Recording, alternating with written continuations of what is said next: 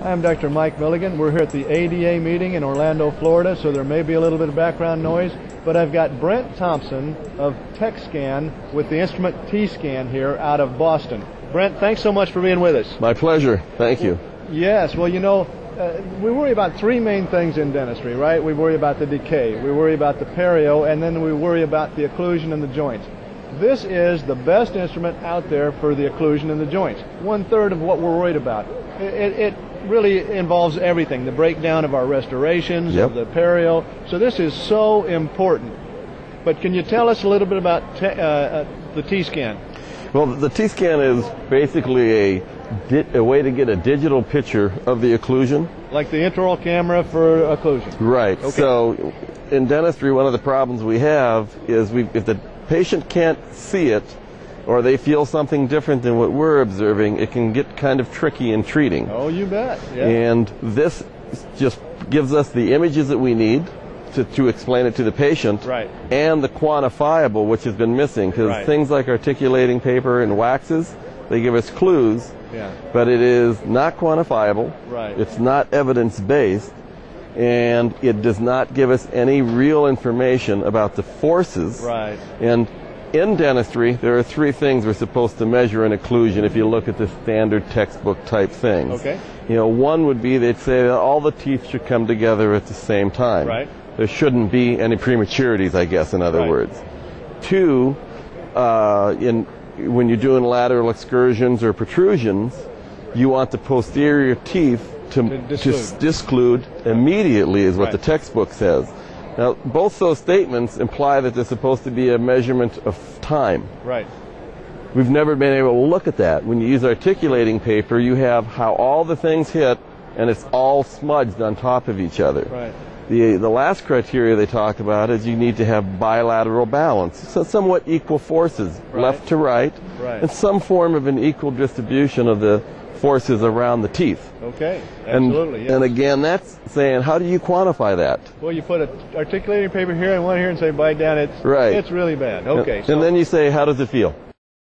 Okay, so tell us a little bit more about this and how it all works. Okay, well, it's a very simple device. The handle just plugs into any USB port of a computer. But the heart of this system is truly our sensor. And if you could see this, there are vertical lines going up and down on the sensor. And there are horizontal lines. On the other side is horizontal. So it's a piece of grid paper. So I could hold you in centric relation if I wanted. I can take a habitual bite. I can have you do an excursion. I can have you tap, tap, tap.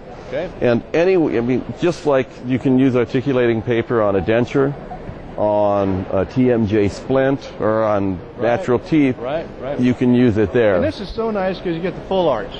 Yes. All in one little unit there. And the dynamic picture. Absolutely. All right, now we're going to show you how easy and accurate this is. All right, thank you. Just insert it. When I tell you to, just bite down and close. Bite down, open. Thank you. And we could also do that in CR or something with bimanual manipulation if we wanted. Okay. Now we'll also do a recording of the excursion. Okay, so we'll do the excursion. Bite down and hold it. Slide right. Perfect. All right, that's all there is to it. So what we're looking at here is a three-dimensional view of the forces. So what you see here and what you see here is the same data, but this is three-dimensional. The taller the column and the warmer the colors, the greater the force. So like these are low force, they're in the blue. These are higher forces up here in the red and the pink. And the green is kind of a mid-range force level. We have about 13 force gradients to show. Then on the other side, we break it down into a two-dimensional view, a little more like articulating paper. And we can see the same high force mark here, but we've got our tooth numbers, and we give you a left-right percentage. So as an example, your bite, as you're completely closed, you have 52% of your bite on one side, 48% of your bite on the other. That's pretty good.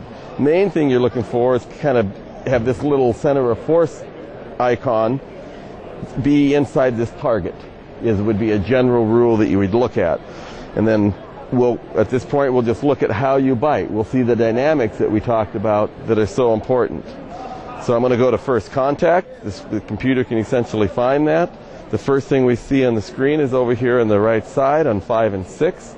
We actually will click the mouse and advance forward in time in small increments. So you're hitting anterior up here on number 8, and you're also over here. So your anterior and to the right side is where your forces start. As we advance more in time, you can see that force keep picking up. This is something that might on a veneer break or cause you a fremitus or some tissue changes over time. If you had a periodontal issue, maybe that would be something you'd want to correct as you're treating the perio, so it speeds up the health and holds it. So as we keep advancing, see the context change. You can see the center of force, because all the forces are here, is anterior. As we pick up more bites, it changes. And then the left side starts to come in. And we will just come all the way until you're completely closed. Okay, and there we are. And so that's at the very end, and you can see this high force. Now, so we've got the 50-50 essentially. In this case now it's 50-50.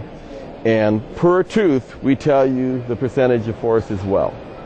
So, the dentist could then look at this data, see how it matches up with the clinical signs in the mouth, as well as the symptoms that the patient has. And whether the patient feels it on this tooth or this tooth, you might be able to say, oh, I think the problem's here, or I think the problem's here, and it's why. And that can be very hard without a tool like this. Just like it was hard to tell someone why they needed to replace an amalgam before you had the intraoral camera. They couldn't visualize it. They didn't feel a problem. It was hard for them. This makes it simple. Okay, so you can see just how simple that is. And again, we look at decay, we look at perio, and we look at occlusion, TMJ, the three main things in dentistry. This finally makes that real. The occlusion aspect of this makes it simple. It makes it able to see the amount of force and the timing of the force. This is awesome, Brent. Brent, well, thank you very much for showing it to us. You're welcome.